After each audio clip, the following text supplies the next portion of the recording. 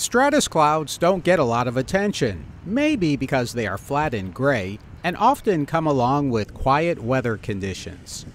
It might also be because they block the sun, dulling the landscape, muting the colors, and maybe muting your mood.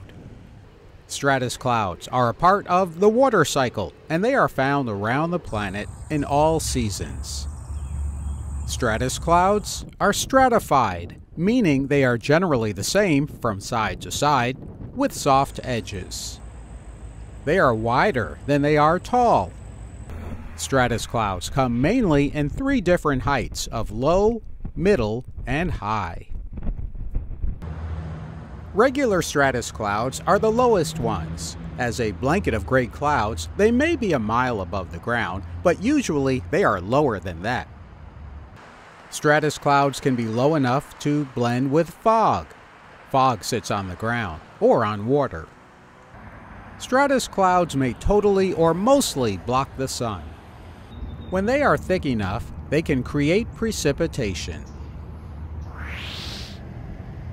Altostratus clouds are middle-level clouds. They are sheets or layers that could allow you to see the outline of the sun, but not to the point that the sun creates shadows. Precipitation might fall from these, but it might also evaporate before reaching the ground. Altostratus clouds could be made of water droplets or ice crystals, depending on how cold the clouds are. These can be anywhere from a mile to 3 miles above the ground. Cirrostratus clouds are the highest and thinnest type of stratus cloud. Sometimes they are a silky veil, and other times you can barely see them. You usually find them above 3 miles high.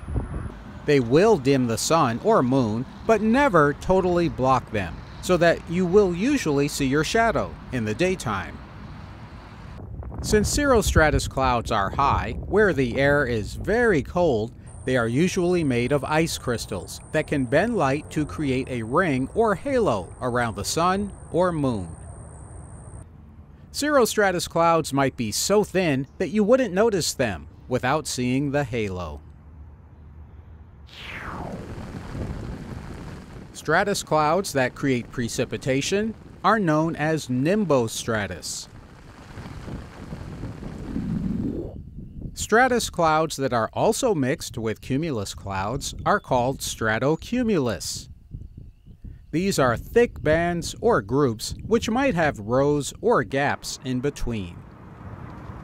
Stratocumulus clouds are often about a mile above the ground. They may look like a blanket or quilt of rounded clouds that are shades of gray. Many different types of stratus clouds are also found together in layers, making it very hard to tell them apart. I'm meteorologist Alan Seals.